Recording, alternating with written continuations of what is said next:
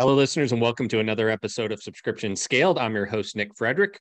With me today is Jeff Coyle, who is the co-founder and CSO of MarketMuse. Jeff, welcome to the show. Oh, hi. How are you? I'm so pumped to be on the show today. Yeah, we're psyched to have you. So thanks for coming on. Let's start at the beginning here. Tell us a little bit about yourself, about MarketMuse, and what you guys do.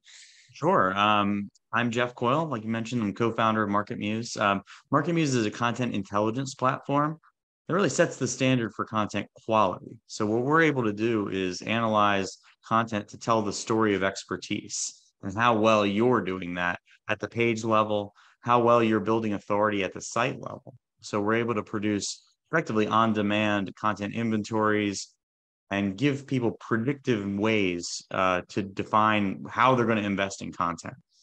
So how much content do you need to own to write or update in order to own a particular topic? Where are your big risk pages? What are your quick wins? Where are more foundational long-term efforts? So we market specifically to teams that understand that content has value and they're looking to sharpen the knife on what they are already executing, but also get more predictive with their investments. And we watch teams go from brainstorming to decide what they do all the way now to getting predictive, saying, hey, we have to publish this many articles on these topics with this much depth and this type of internal linking and integration. And we watch those teams just like explode in a good way. My background, I've been doing search, content strategy, product management, and for now 24 years, as scary as that sounds. And my background's in computer science. I went to Georgia Tech for usability theory and computer science. I've built products in the lead management space, lead generation. I've generated hundreds of millions of leads for B2B technology companies, both at Knowledge Storm and Tech Target, who you might be familiar with. And worked at private equity firms. And, if it involves traffic going in and some form of value going out, I've probably done it. But I live in Jacksonville, Florida now. I have two boys, 4 and 6 this week, both of them around this week. And Oh, really? Wow. Yeah, so I've got a lot going on. No kidding. Yeah, I also own a microbrewery down in Georgia. Really? Very cool. Yeah, basically, if you want to talk about traffic, SEO, being a dad, and beer, Yeah. I'm your guy. Those are all topics I love. So yeah, we could go in a lot of different directions here. Awesome. Yeah, Yes. that's amazing. Can you talk a little bit about how you guys go about this? Because content marketing and content strategy is so important to businesses right now. We're engaging so much online digitally, more than we did through any other channel. We almost have to these days, right? And knowing where to invest those content dollars, which can be very expensive, is of course very, very important. So walk us through that how you guys approach it a little bit. Yeah, sure. So I think that the way I like to see, I like to walk through kind of the product maturity model to say, how do you go from ideation all the way to execution with content? And what are the things that we typically see with that decision making? And I think that when teams have to analyze what their content efficiency rates are, they have to look at every little part of that process and understand what's manual and how successful are we typically with each of those things. So I'm talking about research, planning, prioritization, briefing, writing and editing, and then production, publishing, and post-publish updates and maintenance on the content. All of that, every touch, every minute one spends on that has to be associated with cost. So I commonly talk to teams and I say, how much do you think content costs? And they're like, I don't know, $500. And I'm like, okay, let's Probably dig in not. there. Yeah, and then you dig into all these costs and what's manual. You have good people at some things doing work that they're not good at in others. And then also the true cost of content is all that packed together. But then you got to look at effective cost of content, because what if your team's only operating at a 10% batting average, right? So they publish 10 articles and only one of them is successful on average. Well, now you're 500, which is actually 2,000, just became 20,000 for an effective page, right? All in. And so when we get teams thinking about that, they start to say, oh gosh, I need to get predictive with my planning. All right. And so the one thing is, how do you decide what you create and what you update, how much you create, how much you update, why you do it? And that's the big value that we provide. But then you get a little bit further down the road and it's like, okay, well, we have inefficiencies actually building the content or in the operations part, right? So we've created a brief solution that gets writers and the strategists and editors in chief and, search leads on the same page, right? Says, here's what we expect from you. It creates a lot less feedback cycles that can kill you. And at least that what you publish is going to be aligned with what the editor intended. And then we have kind of applications that get to the most common workflows. So how do we update a page to focus on this topic better? Or what does the competitive landscape look like? What internal links should I include? What questions should I answer? So all these common things that writers get to. So what we're looking to do in a nutshell is each stage of your content lifecycle, I want to accelerate each one independently so that I get the best chance of turning that 10% hit rate into 20 or 30%, because that's when the money happens, right? When you can go from 10 articles, one successful, to say I get 20 out with the same team because I'm more efficient and 30% of those are successful. That's how I can drive 6x. There's no magic behind it. It's just higher batting average and higher slugging percentage for baseball analogies, or I'm hitting more of the balls and I'm hitting them longer, basically, and doing that with content. That's why teams are successful with us. And the cool thing about that is it allows me to be a product manager, that kind of a background, but also flex up with teams on these more efficiency improvements. And I think that everybody probably listening to this is like, whoa, I don't know what content to create, or content might not work in my industry, or it seems like a huge investment. And, there are quick wins and then there's long-term growth needs. And there's not knowing what those are is the biggest risk your company can have.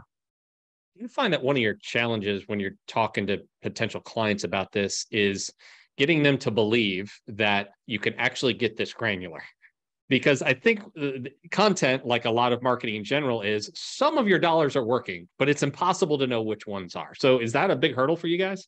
It's a huge hurdle. It's also a huge hurdle because your content works as like a blob and a collection of clusters that all work together. Yeah. So I can go touch one page and it influences the whole site.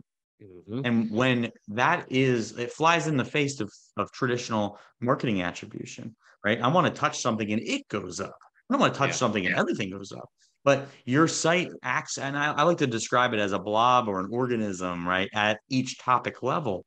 And sometimes you delete a page and it's like you pulled a tooth out, and bad stuff's going to happen. Sometimes you create low quality pages and they actually influence your high quality pages as almost an anchor on your entire site, and vice versa, right?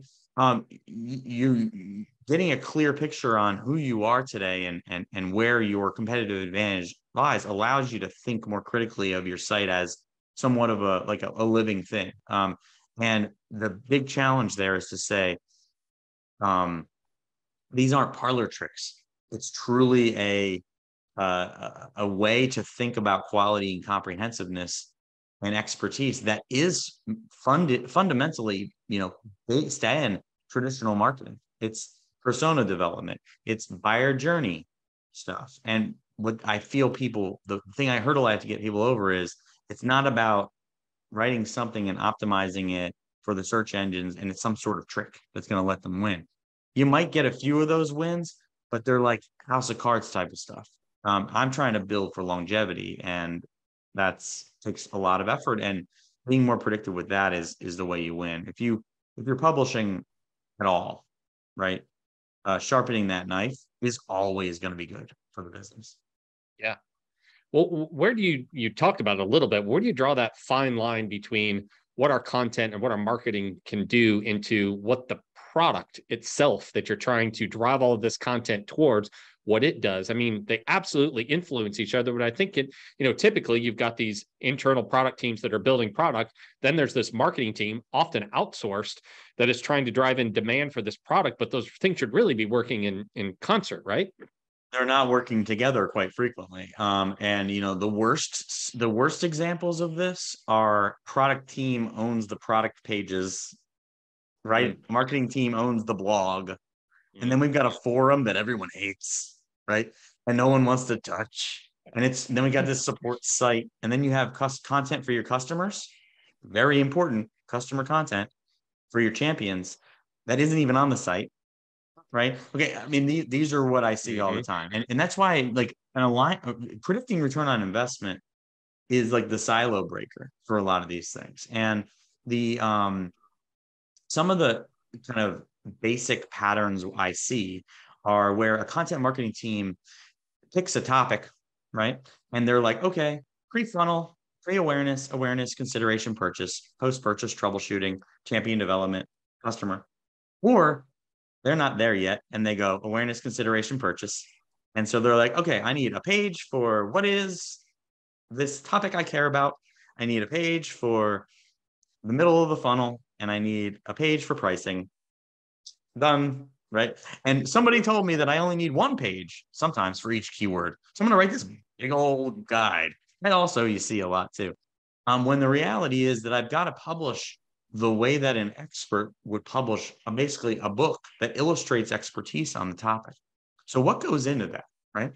Empathy goes into that, right? Certainly. But I need, for a particular topic, I've got to have that pre-funnel awareness. What if someone doesn't know that word? What are the semantically related concepts that they might know? I got to have content that tells a story. I know those. Now it's my topic. I used to run whatis.com. I know my definitions. I got that, right? And then all that funnel awareness, the stuff that tells the story that the top. And then the middle of the funnel gets creative. You got to be thinking about what are people thinking after their post awareness on this topic. It's not just about writing a couple of versus pages against your competitors and an alternatives page and a few features and benefits details.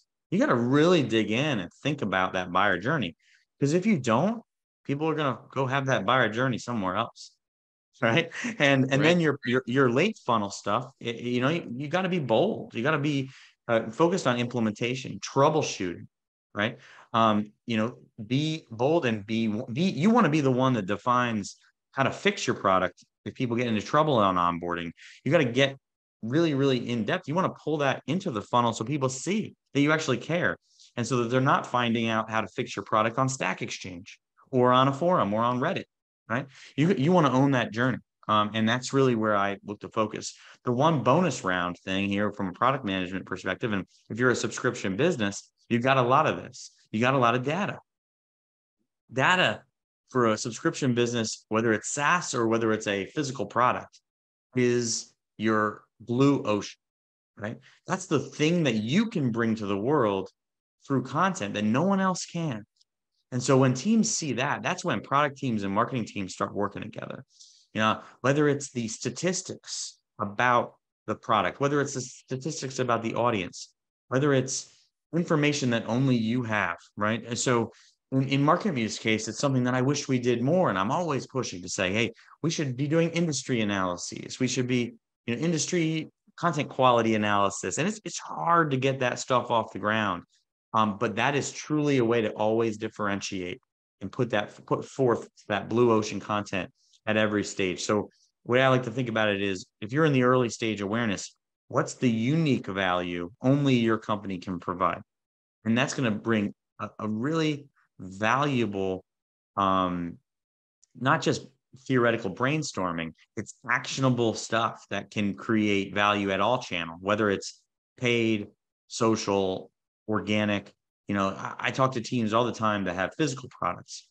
And middle of the funnel in a physical product is usually the hugest brainstorm session that they've never had before, where you're bringing in data about how people use your product to its advantage, data about sales or about something only an expert would know, and making that intriguing. Whether it's an industry analysis company writing about a current trend, maybe trends, how are people researching inflation, right? Okay. Or temporal stuff, or it's like something only you could do, right? Like I talked about, for me, content quality in this space. That's something only I can deliver. So you got to find your blue ocean and stop fighting in the here's how content marketing works, what is versus alternatives.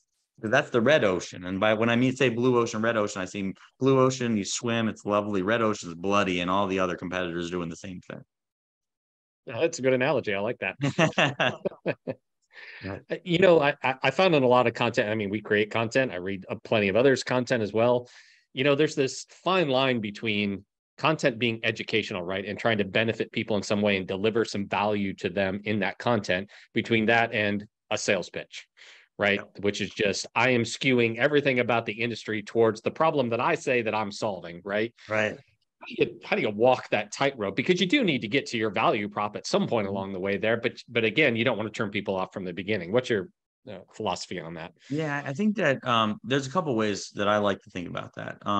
One is your content should provide unique and this is a concept stolen from information retrieval, like the science of search results, right? The computer science information retrieval is called information gain, right? It's when someone's reading this page, the thing they came in to look at, you satisfy that intent and you provide unique value that no one else can provide if possible, or at least you provide the value that was expected, right? And so Well, that's if key, you right there. Just like whatever caused them to come to view this piece of content, a keyword, a search term, whatever, deliver on that first, right? That's the key. well, that's the key. By the way, that's literally the key that unlocks the thing you asked for. It unlocks your ability to position then a trust driven or um a you move me in the funnel through information gain. Now you've earned the right to have a successful pitch woven in. So now what is that pitch? The pitch can be specific. Okay. Get more insights like this and download our demo. Sign up for a consultation. Whatever that pitch might be. It could also be what I like to reference as a content upgrade. I used to call it a targeted download, but then someone rebranded it content upgrade, where I'm actually providing um, the next things that you care about in the journey in some sort of capture mechanism. So it can be, so if I'm on a what is XYZ, right? I'm going to think to myself, if somebody's entering and wants to learn the basics of something, well, if I've satisfied that intent, what are the next things they'll want to know? And they're trusting me with that. Maybe it's something that I'm considering middle of funnel for that same. Maybe it's a downloadable guide of some sort. Maybe it's a checklist. Maybe it's something that they can share with their team. Maybe it's something that they can, share some other way, and they want to get this asset. So ebooks and things like that. So in B2B, that's very relevant. It could also be things like honeypots and widgets, calculators, and depending on your sweet spot. So I think that building trust by answering questions and being valuable can unlock higher percentage conversion rates for pitches. So I think leading with the value and saying, "Hey, I'm also here to make money," but you can also do that through a sequence of motions for things like early stage subscription, and then all the way down the funnel.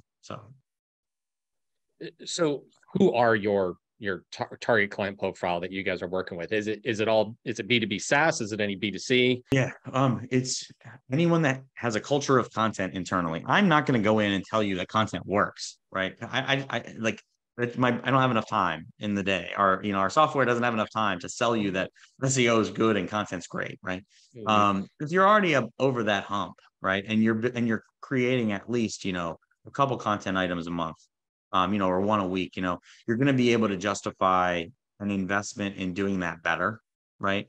And regardless of the space that you're in. target markets for us, it's really, like I said, it's anyone who has a culture for content. But as far as where do we actively market, B2B SaaS, e-commerce, B2C, even life sciences, healthcare, pharma, and agency are sweet spots. But also publishers whose goal is getting, subscription revenue or affiliate revenue are very successful with us. I like to joke around and say it's like, if you care about content, we can make it work. But if the key being, if you think SEO can work, if you think content can work for your team, you're likely going to be able to make it work. If you think that you're just trying to trick Google, I can point you to a $49.99 a month software product that can make you believe you're going to. And that's probably where you're at right now. It's right. okay. It's okay. I mean, go for it. You might get some good stuff. You might get some lucky breaks. But if you're really investing in, a dedicated person or more for writing, and or the equivalent of that through outsourcing, and people are thinking about content internally and trying to achieve particular goals, you're going to be a winner. Tell me about what types of content are working today. Obviously, there's the written blogs and posts and all those types of things. But what about video? What about podcasts? What are you seeing being effective right now? Great question for Jeff. There's a thing there's a talk I do on it's the 7 planes of rich media optimization hell. All right. It walks through the quandaries involved in video and audio and podcast and also other types of rich media. And because there's still a technology gap for video retrieval, for computer vision. Computer vision is the science of looking at images or moving pictures and pulling out information from what you see. So that's like how, Google Lens, for example, would be an example of computer vision. So it's important for you to market your videos and your other rich media through the channels that you expect it to be viewed as a video, right? So think, how do you market for YouTube? How do you market for podcast distribution channels? But if you're looking to do that for search, right, the playbook gets a little bit more complex because you're in the you're writing descriptions, you're writing show notes, as it were. If you're in a podcast, you're also getting raw transcription, right? And you put into a role to repurpose all of the outcomes of this discussion or the podcast discussion. So how can you take that massive payload of the description, the show notes, or the video description, or all those things, get the most out of it, the most pieces of content for the most types of readers, learners. So repurposing is very, very critical. Cleaning up, in that specific case, cleaning up transcripts, adding annotation, integrating it with the rest of your site, integrating it with other podcast transcription, building content that supports the transcription, building content that maybe you skipped a section, add it as editorial commentary, and maybe link to another post that you're writing. So treating it like raw materials that need to be cleaned and cleansed, and then also thinking about this: your rich media item, no matter what it is one unit that you spent a lot of money, energy, and time on, right? You're allowed to get as many ways in to it. Content upgrades is one example. If you spend 10 grand on an ebook, you better make it a whole lot of ways in. And I always give this example, two examples. One, I once took a book, 200 and something page book, turned it into a 1,000-page website. Right? That's one. The other one is I took a podcast company who had 300 episodes and I 40x'd their subscription base through transcription optimization. Those two examples are the answer to your question. Yes, they are. If you're investing in podcasts and you're not doing transcription, at least that's the third plane. You got podcast show notes, description, show notes, transcription. Okay. If you're not doing at least that, do it now. yesterday. Mm-hmm. And then from there, start getting more creative, with the way that you repurpose that payload, that raw material. So didn't really answer your question now, but that's one angle on it. I'm going to answer your question specifically though. Now Okay. it's Okay. for small teams, repurposing is critical to become a discipline. So how can you get the most for your buck? If you're Mm-hmm. getting someone to write, 1,000-page, 10,000-page opus, turn that into as many angle shots that you can, turn it in any formats so you can catch all learner types. You can catch all maybe angle shifts. Like maybe you wrote a general guide, you want to angle it for each target audience. So CRM for coffee companies, CRM for figure out a way to get the most for the investment in the super high quality stuff through target audience matrixing, through buyer journey matrixing, through make it into a video, make it into an audio, those Yeah. types of things. That can be wildly successful for small teams. Yeah. The theme that I'm kind of picking up on here that I think what you're saying is that this content that you're creating should link itself together and really take this person on a journey. Because I think it's common to say, I'm going to go write a piece of content on a topic, or I'm going to record a video on a piece of topic or a topic, and you do that and then wait for the results to come in. But I think what you're saying is, yeah, this should then take that person maybe to different places and give them more of what they're looking for. Yes. And if you're not providing that value and it's not in a competitive conflict, pointing them to get that value where it can be found if you're not doing it also. So having no externals on your site is a super weird signal, right? If you have non-competitive externals and it's providing that next part of the journey in a way that, isn't, you don't want to link to Wikipedia, you don't want to link to your competitors, but you can confidently do that if you're not going to fulfill that goal too. And yes, every page you create on a topic and related topics is part of a blob, I like to say, right? It's a blob of pages. So you pull one page out, it can hurt the entire organism.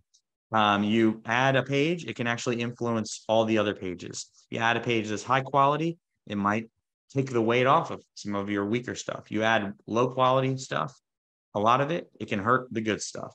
And take that to the bank. That's not just Jeff's speculation. It's real talk, right? Some people, no, I can do this over here. So what does that mean? It means you can't get away with low quality content, and you never could. Now it's in vogue, and everybody thinks it's cool, right? And so they can listen to this type of advice. But it's not saying go delete all your stuff. It's saying level it up, get it into a place where you're comfortable with it. It doesn't mean it has to all be long. It just means it all has to be valuable.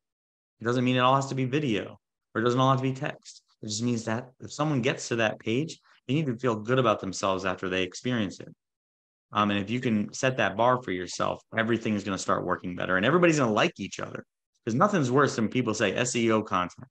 First, it's like the biggest debasing phrase. It basically says your entire industry is garbage, right? It's an illustration that there's siloing in your organization. It's such a bad signal. And so or marketing content, or, product content, right?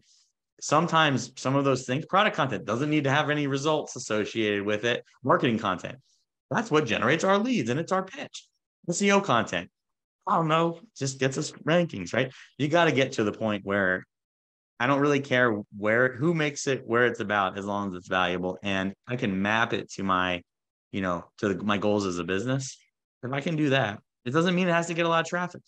It can be the page that you link to from the page that gets lots of traffic, but its wayfinding value is enough to make it good for our business, right? Every page needs a why.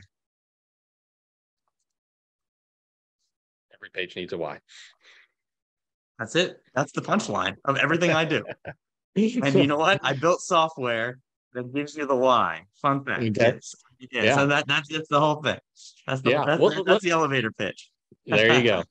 Well, let's talk about how you monetize that product. I mean, you guys yourselves are a subscription company, right? You put Mhm. your clients on some sort of recurring amount. Why did you choose to go that route over, say, per project or some sort of maybe consulting based approach? We've we've rolled we've rolled our company. So we've been around for over 7 years. We've teeter-tottered through a lot of different models, and currently our go-to-market is a annual subscription, um, and it's still, we have a free offering, and then where teams will product qualify through using the platform in certain ways that exhibit expertise, then we'll know they're going to be successful. We also can sell direct into that premium offering. In the near future, we are going to re-enter the self-service product-led paid subscription. We had offerings in the past to test the waters here and there. We finally think we have that nut cracked with the kind of end user offering. Right now, our offering is sold directly to the kind of the decision maker, not to the writer or the SEO or the junior editor. But those are the people that get a lot of value out of it. So what we're doing is we're aiming to craft a solution that they could drag their credit card out and buy it and expense it too, in addition to still having that premium offering for the editor in chief of the same organization, right? So why we chose that is because, services are always, in a SaaS company, services are always going to they are a need, reluctant need, effectively. The reluctant need when a product's being built, because the product will always have gaps. And what you want to get to in a subscription model is a packaging and usage experience, user experience where it's packaged enough that you're able to do product-led onboarding and product-led support, right? And then when you stretch with services, that's not ideal, right? So, but when you're building a product, you're going to have major gaps that you have to fill with customer success, with support, with manual training, with manual onboarding. And so we've gone through that journey. And right now with our premium offering, we still require some training and onboarding for those larger teams. And so it is a hybrid sales-led growth and product-led growth approach. But the journey always gets to how can you turn yourself into a Slack, right? I mean, Slack's PQL moment is when a team of more than X people transmit, I think it's like 4,000 messages, right? Okay, you got to get to the point where the packaging you're able to provide can have that hook line, that PQL moment, if you want to go to product-led subscription. We're always on that journey, and it's hard, man. You got to figure that out. And so for anyone who's going to do subscriptions, you got to have that moment. You got to figure out what that free to paid moment is, and that is what we are always battling the market on, battling the product market maturity, the competitive market maturity. For us, that line always moves, and we have to decide our go-to-market based on that line. Yeah. Well, okay. So for the average SaaS product manager, how would you advise they go about evaluating that, right? If this is something that's in the free offering, if it's in this tier, if it's in that tier, right? Where do you put some of these features? I love it. I love the question. The thing I would be looking at is, can your end user buy, right? Can your end what is the highest price point your end user can buy at? What's the lowest price point if there's any comparables? And are you also aiming to sell something for that focuses on teams, right, as well? And what are the values that the end user has? What are the values that the team has? And make sure, so there's two strategies, right? There's a wedge, and then there's a tease, right? So the wedge is where you actually block the end user from seeing the value of the team product, right? the other one is the tease. You tease the end user to turn them into a viral transmitter to the rest of their organization. So you're teasing that value. They may not get that value, but you're teasing it through. So the way that I would think about it is know your end user, to not get esoteric, right? Know your end user, know the value, the differentiated value that they desire, and build your entry package around that specific thing, and then move from there. But if you can nail that, it's a really, really great bridge. I wish I had the luxury of doing that with my software offering, but I didn't, because we were building a brand new market space that no one else had seen. Product had gaps in 2015 to 17 that we had to fill with services, so we couldn't afford to not have it be a sales-led offering. And what you see as markets mature is the ability for a product offering to come in and be kind of a traditionally not sales-led. Right. Yeah. Okay. Yeah.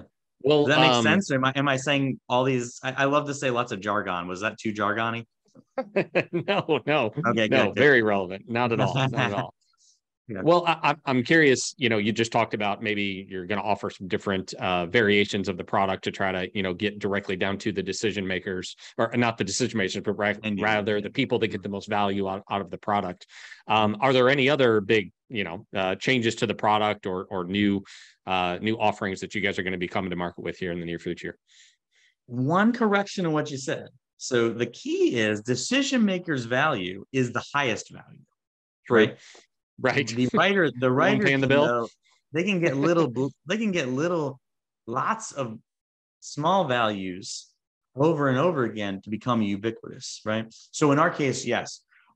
So that's the equivalent of, a user of Salesforce versus the Salesforce subscription that you buy for your entire team, right? And so the user, can't go buy Salesforce for themselves, right? If they do, it's a weird experience. So, but can you build something? Is there a one-person CRM that would make sense for an individual who is also part of a team? We don't, those are the types of experiences. So what are we doing right now? We're improving the editor experience.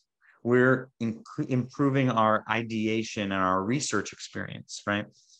So that we can have a direct entry into writers and editors' experiences. But what we're also doing at the same time is for the CMOs and for the editors in chief, we're making everything, we're always trying to make everything faster, and also more predictive and more aligned with quantified value.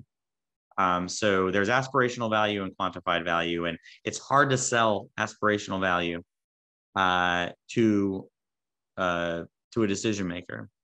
It's easy to sell aspirational value to an end user.